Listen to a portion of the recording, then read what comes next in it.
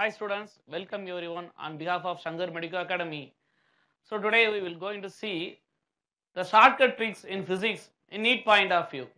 Let's see the shortcut trick. Right, this is a circuit.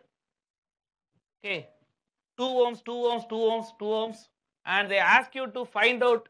The question is, what is the equivalent resistance between the terminals RAB? Okay, this is the question. And the options are 16 by 7, 14 ohms, 8 by 7 ohms, 8 ohms. Normally, how we will approach this kind of problem in resistance?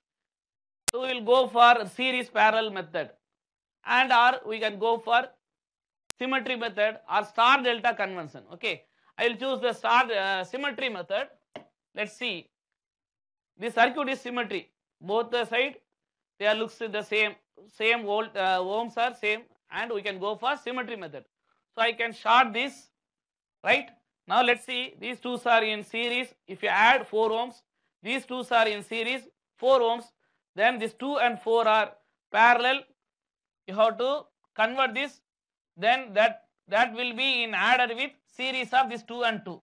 Let's see in the next page. So 2 into 4 by 2 plus 4, 8 by 6 ohms. These 3's are in series. So 8 by 6 plus 2 plus 2, 8 by 6 plus 4, 32 by 6. Again that 32 by 6 will be in parallel with this 4 ohms. So 32 by 6 into 4 by 32 by 6 plus 4. So you will end up with the answer between terminals A and B. The resistance will be 16 by 7.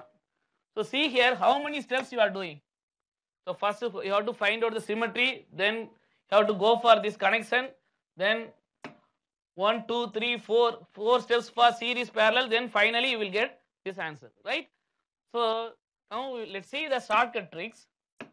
If a circuit is given like this, same values of resistance, and the easiest method is, for this circuit, the answer is 8 by 7 times of R. That's it. That is the equivalent resistance between these two terminals. So here R is 2. So what is the value?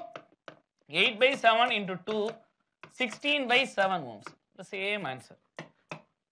Then in 2 seconds you can easily get this answer, right?